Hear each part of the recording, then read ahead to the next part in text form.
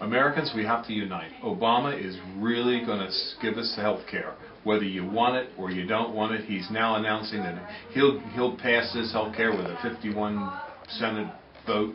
You know, one way or the other, we're going to get it. So what we got to get that boy is we got to send that boy our junk email, our junk letters, our junk that you don't want. Send it to Obama. Now, if you want to mail something to the president telling him how much you hate him and everything, fine. Feel good about it. Here's the website from the White House. It's 1600 Pennsylvania Avenue Northwest, Washington, D.C. 20500. That's the White House address. Send all your trash and your junk mail to him. Let him know how you feel. He needs to know. Fill up his mailbox. The other thing is, you can call. They have a comment line, 202-456-1111, or ask to get to the switchboard. That's 202-456-1414. Give them a call. Let them know how you feel. Because if you don't call, they're going to think, hey, you know, you really want this. You know, they're going to say, we're going to give it to you. So before they give it to you, you got to give it to them. You know, give them a call. Let them know. Send them some mail. Give them, you know, it doesn't matter what mail you give them. They're not going to read it anyway. So send them some trash. Who gives a hoot, you know? So give them a call, and or give them a a letter, or give them an email, or send them something. You know, let's get her going, because we got to defend our rights. They certainly aren't going to do it for you. They're going to tax and spend, and they're going to have unlimited amounts of taxing power when they get on to you. So thank you very much.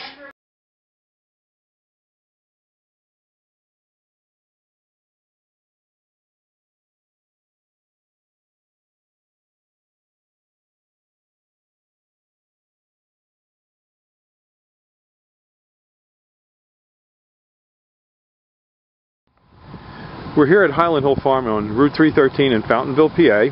I'm Bill Hurst doing the photography. I own the Highland Hill Farm. And this is Mike Lewis of Lewis Wholesale Nursery. Mike is one of the premier growers that we use here at Highland Hill Farm. We also grow a lot of arborvitaes, but we are supplied by Mike. He's right across the street from our nursery and our operation. And Mike is an expert on raising arborvitaes. Mike went and graduated from the Longwood School in Chester County, Pennsylvania, and he's a premier grower in Pennsylvania, world-renowned grower. Now, I shouldn't say that, but that is the truth. Everyone in northeast Pennsylvania and the eastern seaboard who raises arborvitaes and nursery stock knows Mike Lewis here. So he's well known, and he's going to talk to you today about arborvitae trimming and how to trim them properly. And these are small arborvitaes, a Zebrina, green giant, and an emerald green. Okay, Mike. All right, what you want to do with your arborvitae is, when you prune them, you want to encourage them to have a single stem. Just one stem coming up out of the middle, like right here. What you want to do is knock back some of these extra stems. Here in the Northeast, we get a lot of wet, heavy snow, and if you have too many stems, they have a tendency to pull apart. Most of the time, they'll spring back, but sometimes you might get some breakage. So what we like to do is take the head shears and knock these tips back just a little bit, which will encourage a fuller, fatter plant, as well as keeping it up into a single stem. In school, we were always taught, when in doubt, cut it out. So you always want to, don't be afraid to take a little bit of foliage off the tree. Here, none of these plants, branches will come up into a single stem anymore, or into a multiple stem. You cut them back, this stem will dominate. Here on the green giant, we're going to do the same thing.